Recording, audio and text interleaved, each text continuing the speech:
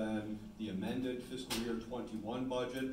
So we're looking at almost $15 million budget for fiscal year 22 versus $18.6 million budget for fiscal year 21 amended. So as always, the preparation of the budget documents guided by three primary financial goals. The first is that we continue to respond to state-imposed property tax reform. So everyone obviously very familiar with the rollback on properties. So in the case of commercial and industrial, we deal with a 90% rollback.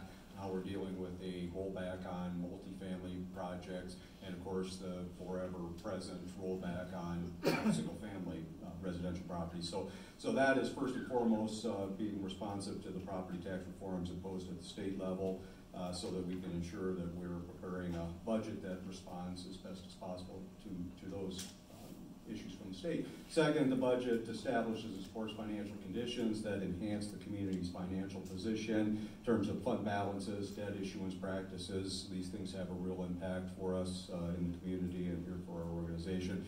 And you've seen these things in recent times here with our debt placements here locally for 3 long-term debt placements that we had that were 3 issues purchased here by locally operated banks that you can see. Really, I think, again, we have a very strong relationship with our local banks, but that's part of the equation, but also the fact that Clear Lake is in such a strong position financially. Those things are tangible and they're real. They translate to significant ability to borrow money at the rates that we were able to borrow them for. So we have, as you know, very, very little debt. I would submit one of the lowest levels of debt in not only the state, Midwest, but in the country. And when you see issuances coming back for taxable issues at 0.5% on over $1 million in debt, that's, as I told you before, our bond counsel in Des Moines has been, he's 80, and he's been doing this his entire life, and he said in 60 years of this kind of work, he has not seen rates that we were able to obtain. And so, at some point, that's more than just luck.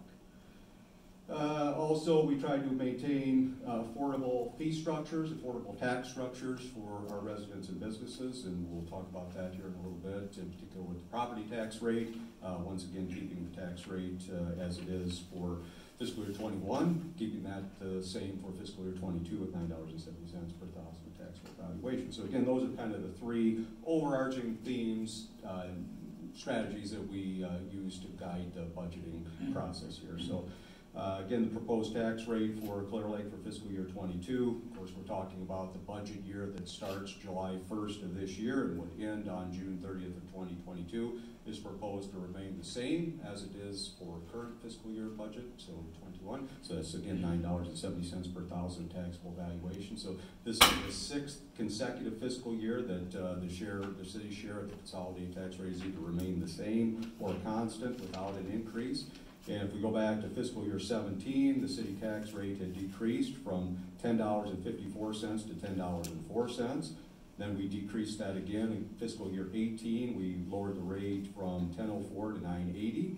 For fiscal year 19, we then lowered the rate from $9.80 to $9.70, and that's where we have remained for the last 4 fiscal years. So in terms of the taxable valuations for fiscal year 22,